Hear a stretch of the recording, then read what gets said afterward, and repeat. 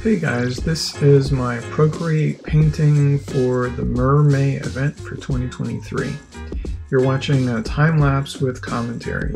Please enjoy, let me know what you think.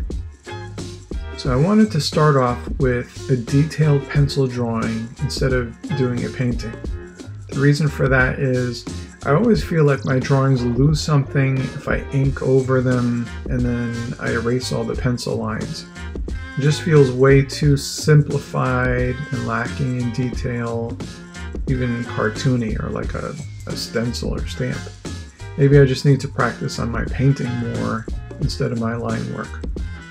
Anyway, I drew something with the pencil brush recently and I really liked how it came out. So I figured I was going to do a detailed pencil drawing. I'll have all the line work laid out, all the shading, and once I was really happy with the composition and the shading, I would just lay my colors on top of that. When I think about competitive swimmers, they're not skinny. They have athletic bodies. If someone's going to spend most of their time in the water, like our mermaid, they're going to have to swim constantly to keep from sinking. So we need our mermaid to have some realistic muscle tone. A lot of mermaid pictures look like a person in a costume. Let's be real. It's as if a person is just standing in a sack. You can see where their knees are, and to me that doesn't look like something you would find in nature. It just looks fake. I did a search on mermaid anatomy, and there are a few different people out there who came up with some really nice detailed drawings about the way their skeletons might look. And instead of having legs coming out of their hip sockets, they would have pelvic fins.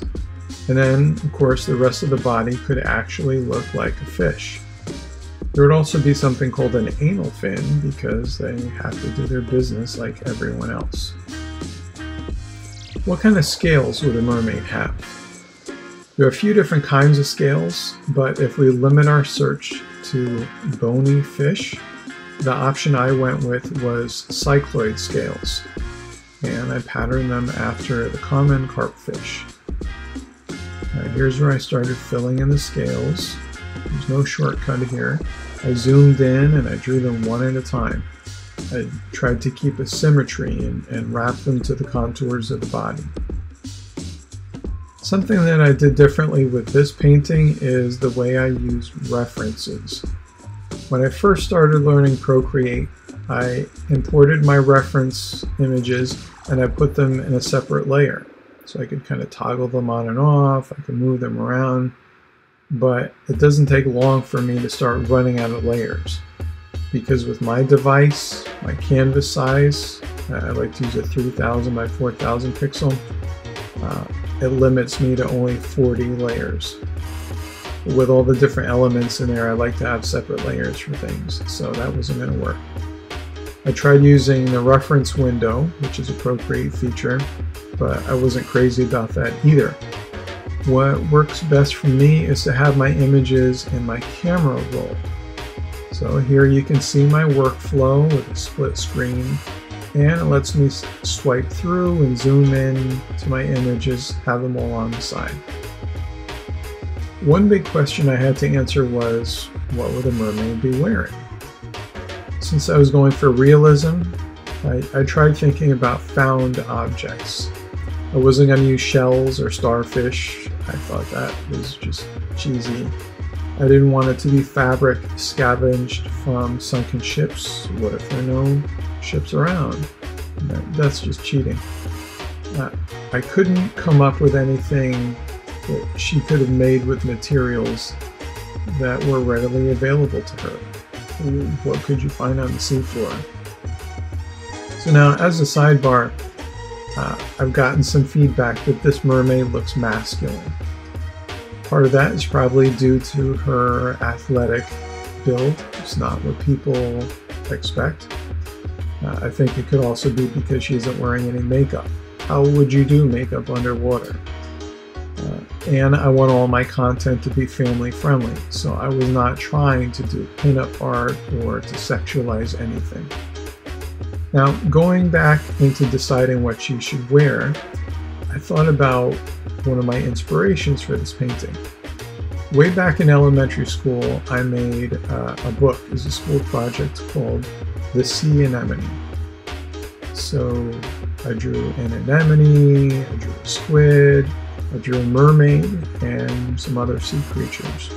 So I figured I would incorporate elements from that book into this artwork. I figured that if I had a sea anemone draping over her shoulders, that would add a lot of color, it would add some novelty, and then I could even incorporate the clownfish. So I had decided that the mermaid wasn't going to be alone. We were going to have some other sea creatures around, and I wanted a giant squid. I ended up doing the colossal squid. That was going to be a key piece. But for a sense of scale, I thought that I would have some smaller animals as well. So I did a search with ChatGPT. I asked what are the smallest squid out there, and it gave me a list of the 20 smallest squid, like the southern short fin squid, the southern pygmy squid, the European spear squid, and many other ones. I looked up and I found pictures of those different small squid, and I really liked how they were coming out. But the thing was, since I wanted to make them to scale, the resolution wasn't what it needed to be. They were coming out kind of grainy and pixelated. I was going to work with that, but then in the end, the composition, you'll see I ended up removing them. Now here we have detailing on the little suckers, the tentacles of the colossal squid. I really like how that came out here.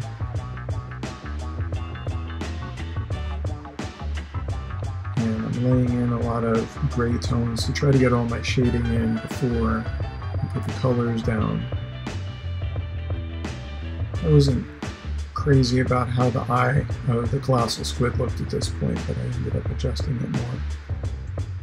Now here I'm just playing with what the hair of the mermaid might look like, and laying down some flat colors for her body.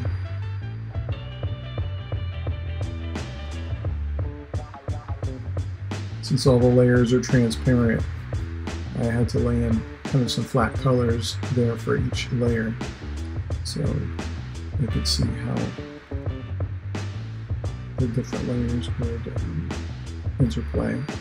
Moving on the placement of the clownfish, changing the angle of the colossal squid in the background.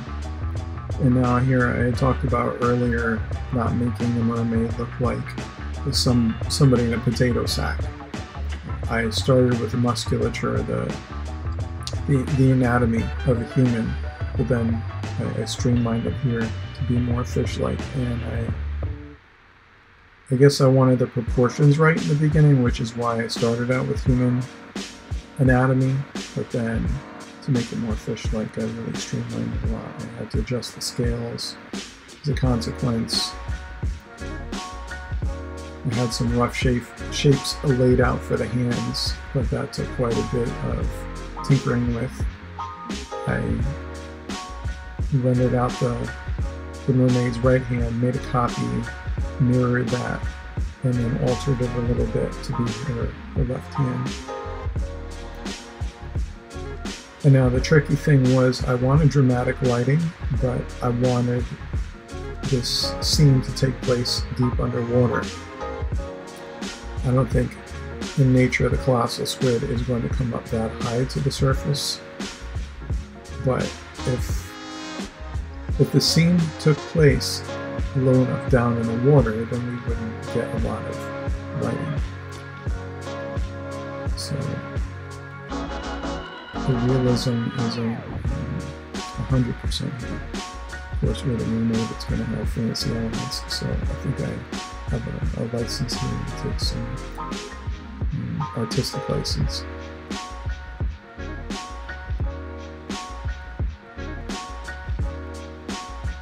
I wanted to make the scales pop a little bit,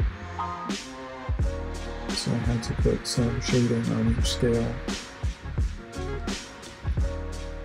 And it's referring back and forth to the references I had of a carp to make the coloring look more realistic on the scales.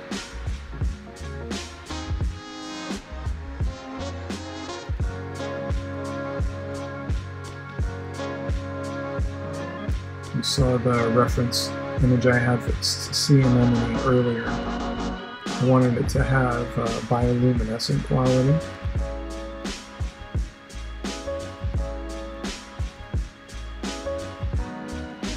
And at this stage I still have those small squid. Actually what ended up happening was, because I was adding more and more detail, I had more layers that I was using up. And so I took those little squid and I moved them over to a separate canvas. And then somehow either the layer or the whole canvas got deleted somehow. So I lost those squid. I wasn't able to import them back into the canvas, and I ended up losing them.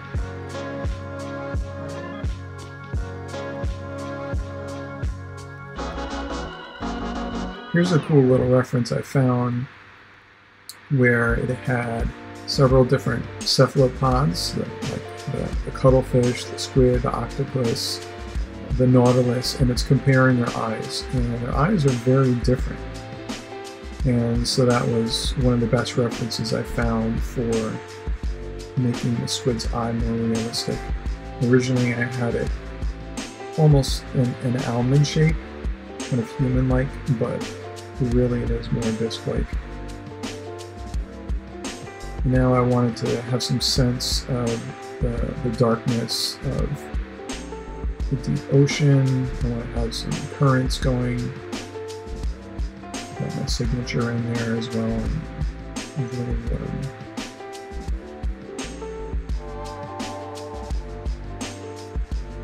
I had a lot of sketch lines still around, and I didn't want to get rid of them, but as far as the sea anemone goes, I inverted the sketch lines to negative, and that gave it that bioluminescent pop that I was looking for.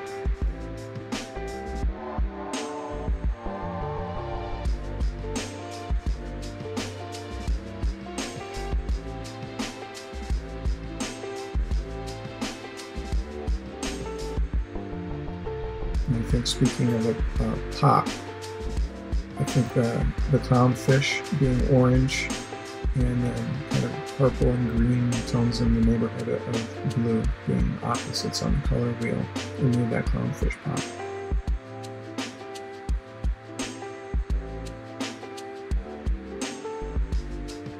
I was trying to get some sense of the currents movement of the water, but I didn't want it to look too busy and detract from what's going on in the foreground with the mermaid. I'll blur the hair a little bit to give some sense of it moving around. And earlier, when I was first playing with the layout of the hair, I had it all over the place. I was thinking that she was kind of hovering and then slowly sinking down into the water, and it would surround her, but then it would have blocked the eye of the squid. So I moved her all over to the right-hand side. And then I took some of the sea anemone, copied it, and used it as a reflection on the eye of the squid.